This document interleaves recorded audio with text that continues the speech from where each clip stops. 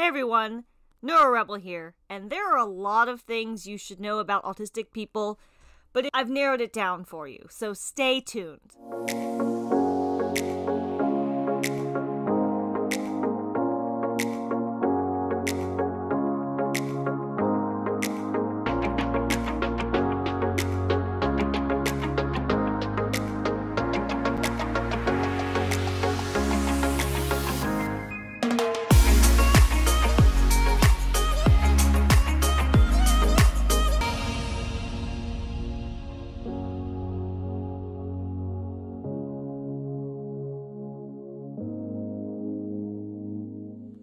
The first thing that I would like for you to know about autism and autistic people is that each and every single autistic person is different.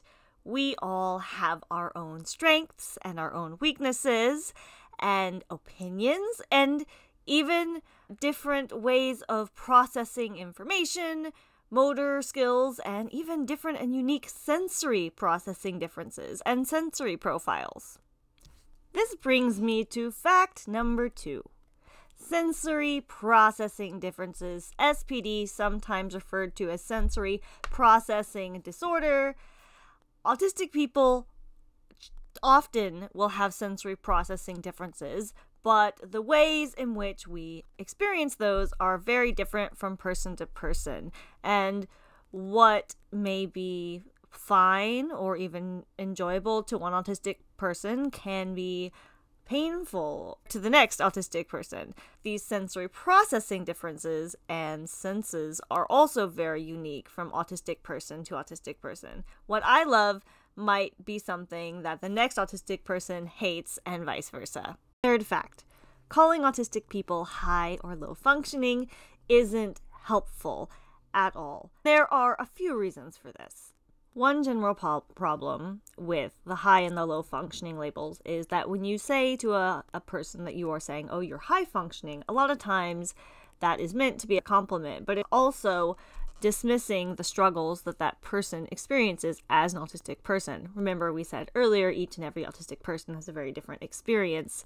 When we look at describing someone who is being dismissed as low functioning, it puts them in a light to where we are more likely to ignore that person's strengths, their skills, and dismiss the things that they are good at. These labels tend to be doing more harm than good for autistic people. Many autistic people, myself included, push to stop the use of these types of functioning labels. Another very important autism fact is there is no cure for autism. Nor do I want one. Autism is a lifelong neurodevelopmental difference. My coping mechanisms and my methods and how I deal with the world may change and evolve as I grow older. I am always going to be autistic. I was born autistic. I will die autistic. Autism is a huge part of who I am. And that's because it impacts how I experience the world and how I relate to other people. Fact number 5, halfway through the list, this is important as well. Vaccines do not cause people to be born autistic. I said people to be born autistic earlier, right? We are born autistic. It is not caused by vaccines or some other chemical reaction. Unfortunately, there have been some bad studies out there and people who have actually been disproven and doctors who have had their licenses removed, and many studies trying to duplicate the results to say that vaccines cause autism have not been able to do so. Science and the world is confident that vaccines do not cause autism. If anything, it is looking like autism is more than likely genetic, and so that means sex causes autism. Though historically, white young boys have had the most media attention and access to autism diagnosis throughout the years, there are autistic people of all nationalities, races, and genders.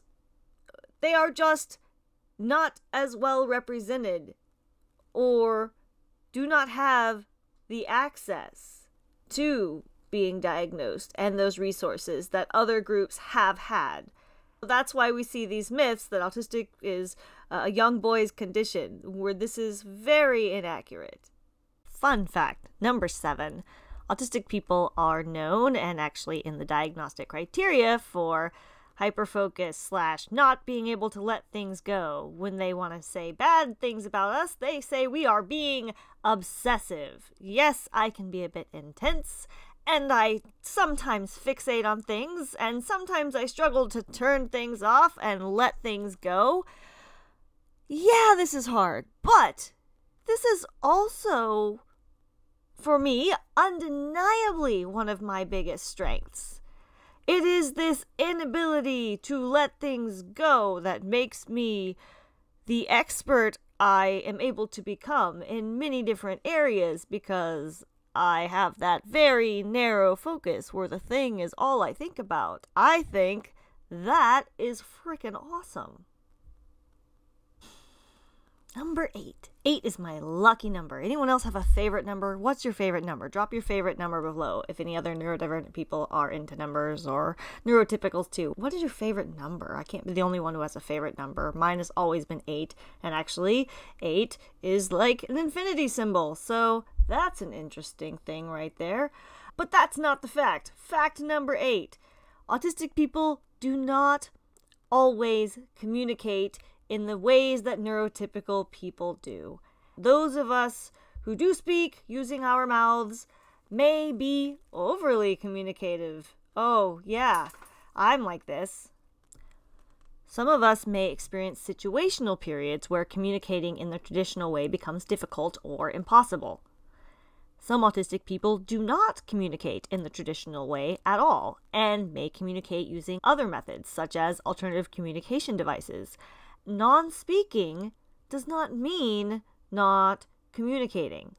There are many ways and forms of communication. Number 9 is one of the autism myths that you, my viewers and readers, have said bothers you the most, is that autistic people lack empathy. No, we do not lack empathy. In fact, many autistic people have very intense experiences of empathy and experience very intense, deep feelings and emotions. Some of us may struggle to express these feelings, but so do non-autistic people. And the point about this is there are different types of empathy, and empathy is a spectrum. It is a spectrum that is varied among neurodivergent and neurotypical people. Some autistic people will experience different levels of empathy, just like some neurotypical people will experience different levels of empathy. If anything, neurodivergent and neurotypical may have trouble empathizing with each other because we have very different experiences of the world. See Damon Milton's double empathy problem for more. Empathy is one of those things that is going to be unique to each and every individual autistic person. One autistic experience is not going to be the same as the next. Fact number 10, meltdowns suck way more for the person who is experiencing it than the people who are witnessing the meltdown from the outside. Meltdowns really, really, really suck. And autistic people do not want to have meltdowns. And when they have meltdowns, it is because they are very, very overwhelmed and feeling particularly panicked and anxious a lot of the times.